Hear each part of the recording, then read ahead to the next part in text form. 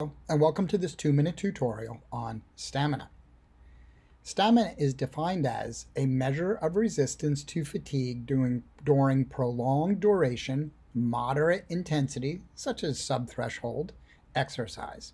Units are in percent of maximum, 0 to 100%, although most individuals will fall in the range of 70 to 90%. Stamina can be seen in the top right-hand side of the hero bar, and here we see this athlete has a stamina of 81.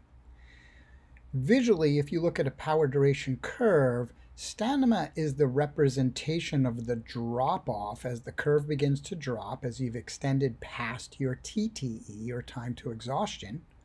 And let's just use 1 hour as a simple approximation.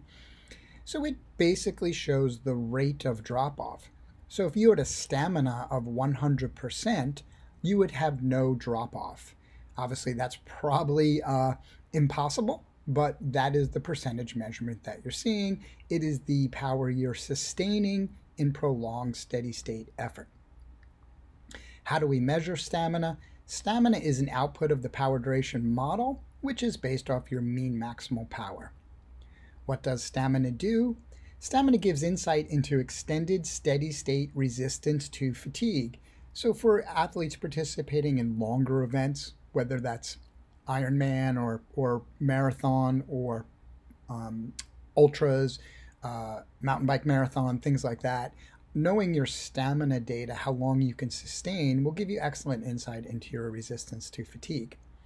By knowing that stamina, it also allows us to measure the dose and response of extended steady-state training formats. No, I'm not saying you should just train steady-state to build your stamina, but my point is it allows you to measure the response of attempting to improve and extend your steady state.